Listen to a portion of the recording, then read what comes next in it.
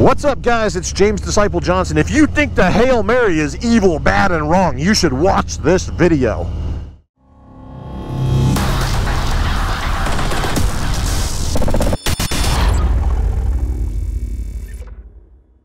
Hey guys, it's James Disciple Johnson, National President and founder of Disciple Christian Motorcycle Club, and I'm taking some time to ride my motorcycle today and consider the prayers of the Holy Liturgy. The Holy Liturgy, or the Rosary, is this series of prayers that breaks down the doctrine of the faith, and it comes from the Scripture. And so over the years, people have been taught the Holy Liturgy. Hey, memorize this. This is the basic doctrine of the Bible. We want you to know it. And one of the prayers in there is the Hail Mary. Now, if you grew up Baptist like I grew up, you think the Hail Mary is bad stuff, bad juju. Don't say it. But I want to share with you my perspective of the Hail Mary. I think it's a beautiful way to remember the Holy Virgin Mary, who was the Mother of God, and I think it's so important. First of all, let's just say the prayer. The first half is straight from the Scripture. Anybody could quote the Scripture and say this. So let's just say the prayer, and then we'll go back and talk about what it means. Hail Mary, full of grace, the Lord is with thee. Blessed art thou among women, and blessed is the fruit of thy womb, Jesus. Holy Mary, Mother of God, pray for us sinners now and at the hour of our death. Amen. Now, the Hail Mary, as you know, the first half of that Scripture, that prayer comes straight from the Scripture. That's what the angel who was sent to tell Mary about the virgin birth said to her. And so that's straight from Scripture. So anybody can quote that. There's nothing evil, bad, or wrong about Scripture. And so I think that to say the Hail Mary, that first half of the prayer, is a wonderful and beautiful thing. So let's go through that again. Hail Mary, full of grace. And I just think of the little Virgin Mary. I think of her as much like my daughter. She would have been young in that culture. And so she would have been a sweet little innocent virgin girl who's getting married to a guy, and now this angel comes to her to tell her this thing, but he calls her full of grace. He actually gives her a compliment on her womanhood. Isn't that interesting? You know, as a pastor, I've been taught that we never compliment ladies between the age of 8 and 80. But here this angel took a moment to compliment the Virgin Mary and to say that she's full of grace. And I just imagine her as this young, graceful, beautiful, sweet thing. I see a real beauty there in how the angel talks to her. Hail Mary, full of grace, the Lord is with thee. She must have been a devout, sweet, good, God-loving person for him to say that. Hail Mary, full of grace, the Lord is with thee. Blessed art thou among women, and blessed is the fruit of thy womb, Jesus. The Virgin Mary received the unusual position of being the Mother of God, of having the Holy Spirit overshadow her, and really a terrifying thing for a young girl, because she was a virgin, she's getting married, and now she's going to have this baby, and she has to convince Joseph that she's not going around and out of wedlock and a prostitute or a hooker or some horrible thing. You know, she's not some girl that's out there running around promiscuously. And so what a hard thing for a young girl to convince a man of.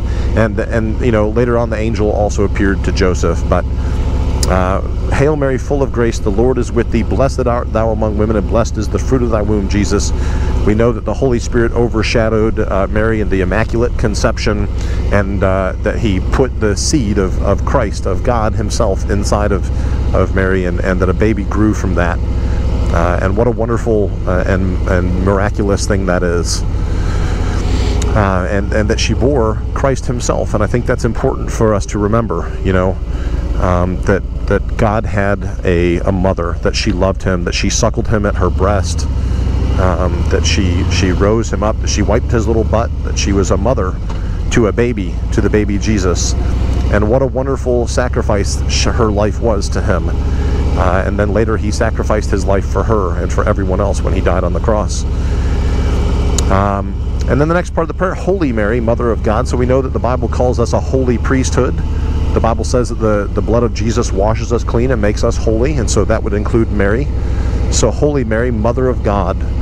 And I always take a minute when I pray that prayer to remember that she is the Mother of God, that she literally played the function of mother. You know, I didn't have a mother.